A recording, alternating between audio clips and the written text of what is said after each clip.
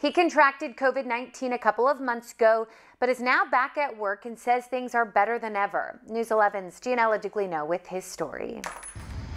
Leonardo Duarte can be found on the intersection of McCabe and Yerman Road in El Centro. His passion? Fruits. All of them. He says persimmons are the only fruit that can be eaten ripe and soft. Very few things in the world are good in every stage of their life. En tiempo de calor, pues la fruta se viene, se echa a perder mucho, dejamos en tiempo de calor y luego ya volvemos otra vez, será en octubre, septiembre, octubre, por ahí volvemos a empezar otra vez. People come and grab fruits. Many seem to already know what they're looking for. Duarte says the quality of the fruits keeps the same people coming back.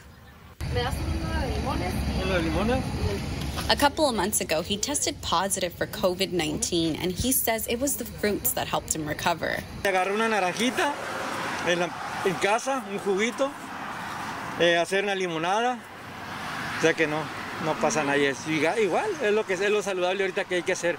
Los jugos de naranja, limonada, de toronja, todo eso que es saludable ahorita, que lo que han dicho que es saludable para la pandemia ahorita.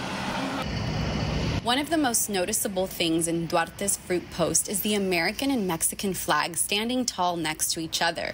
Duarte says that he put them when the pandemic began as a symbol of unity.